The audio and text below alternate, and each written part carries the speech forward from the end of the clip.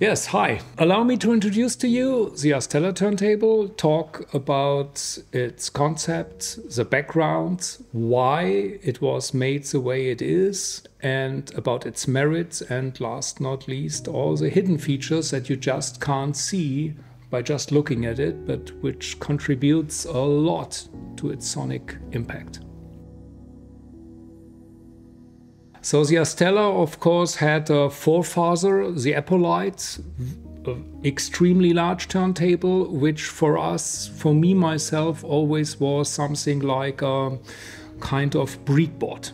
So I could just go into extremes and try whatever I thought would make the analog front-end turntable-wise as good as ever possible. The Astellar, after working 30 years with numerous versions of the Apollite, is actually the essence of all this experience.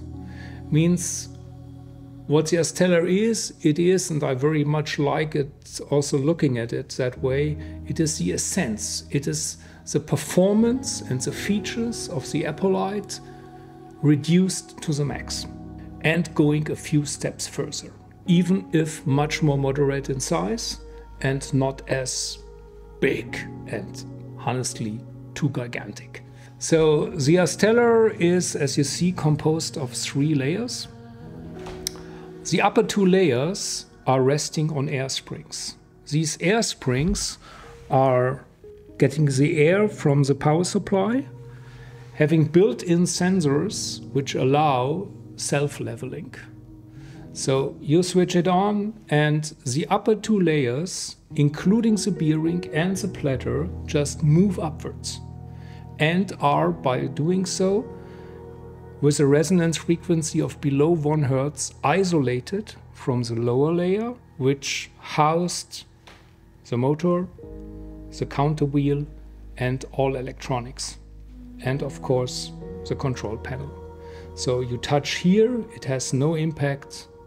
You can do it during play. It's perfect isolated from that. Between the upper 2 layers means the tone arm layer and the middle layer. The middle layer carries the bearing, which is a completely maintenance-free magnetic bearing and a push-pull magnetic bearing. So it's not just repelling magnets, but in the axis, which has a diameter of about 1.3 inches, so 30 millimeters. At the bottom is another pair of magnets, which are drawing to each other. So we are creating a push-pull magnetic bearing, which allows to actually not just levitating the platter, which is about 23 kilograms, but also loading that bearing, making a preloaded magnetic bearing that where we actually can adjust its inner damping and of course its kind of stiffness. That bearing runs in a lumet encapsulating, which allows also all static energy that builds up during a tracking process of vinyl is dispersed through the bearing, because inside the lumet bearing are small deposits of carbon, which is, as we all know, electricity conductive. So any static energy goes here away through the bearing. There's no upload. You will never hear the pop that you usually have if you do not work with an anti-static device from time to time.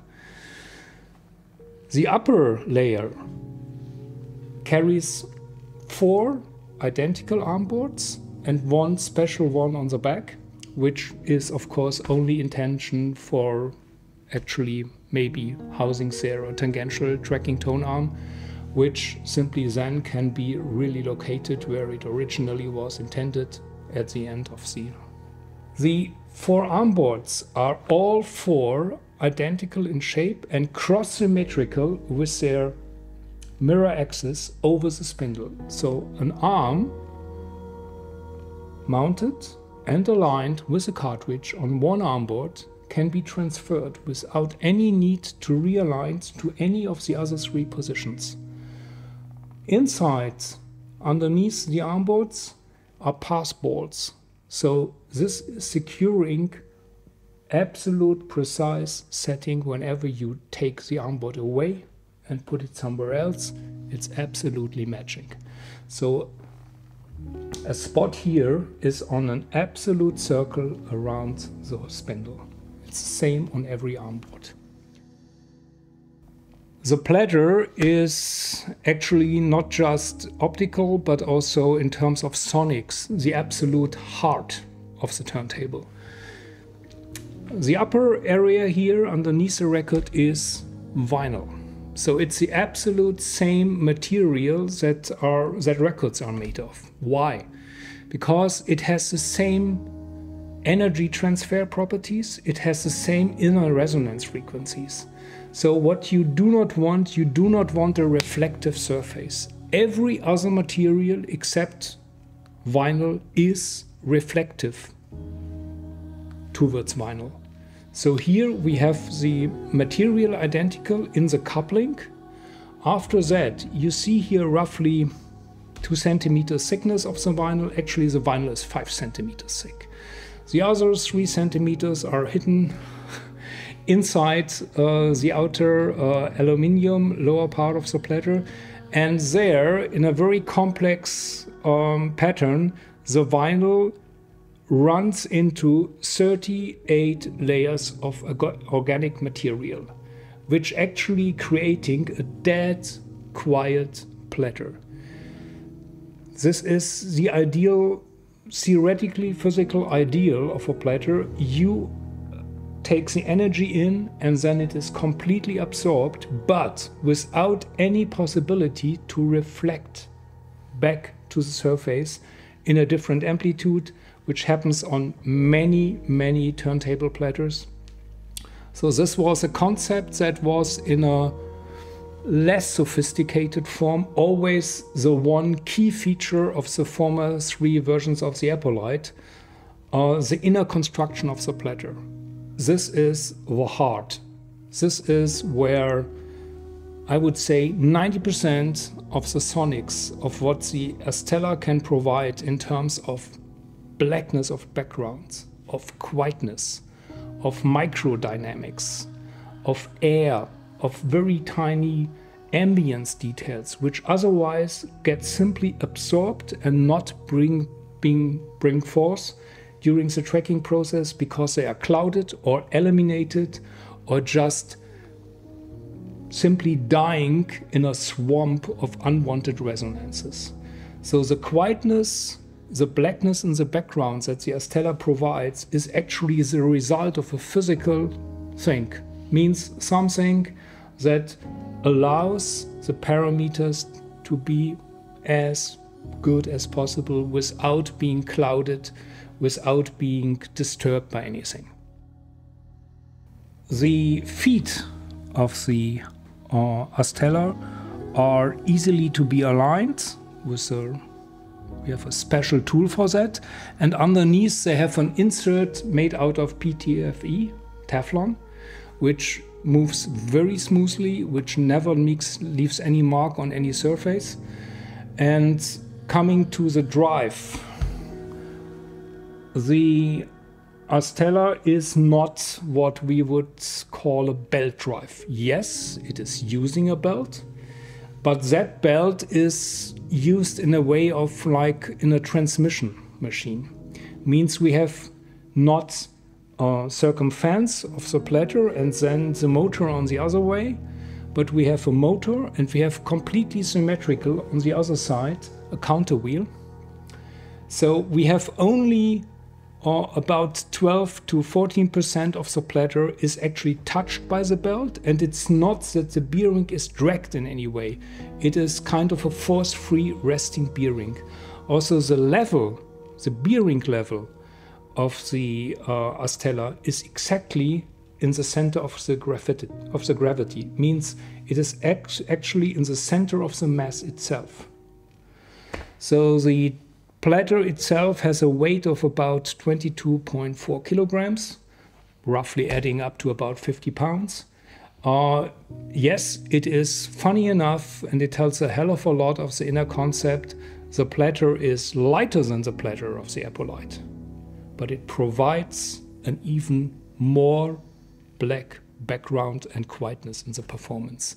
This by me now often talked about quietness and performance is one of the, I would say, absolute essence and the one thing where a turntable really can stand out. This is what it shall provide.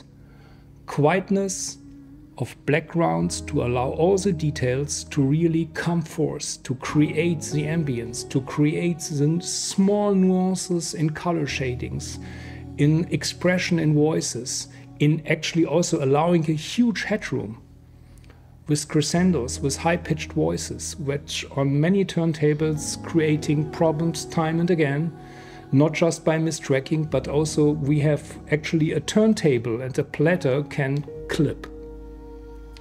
Especially lower weight platters, you actually hear it often, but you contribute that experience or that actually clipping to other parameters. But often it is actually really the platter. Bearing is actually completely maintenance free. The turntable is self-leveling, means it is resting on 4 air springs which are equipped with individual sensors. And it is actually, yes, it's not just the Apolyte reduced to the max, it's the Apolyte 2.0 in 0.2 size. It's much, much smaller, much easier to handle, and even in our demo room at Acoustical Systems, the Astellar has replaced the Apolyte. And as it looks now, and I've now lived with it quite some time and have 30 years experience with evolution in the Apolyte, this is my final attempt on the turntable, at least in terms of how good can it get, because it leaves for me and for what I've heard from the few owners we have delivered it to, nothing to be desired. Thank you.